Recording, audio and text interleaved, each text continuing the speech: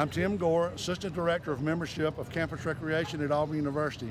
We're glad to have this group here with us today. They're an incredible group. When the bus driver opened the door and there was one young man come out with a coat and a tie and with a yes sir and a no sir and thank you ma'am, thank you sir, I was so impressed with the whole deal, and everybody looked so good. They minded their supervisors. They did exactly what they were told to do. So impressed, so impressed. I even took pictures that I want to share with our local school systems here in the Opelika and the Auburn area, and we're just so thankful to have groups like this come and visit Auburn. They're a part of the Auburn family now and War Eagle.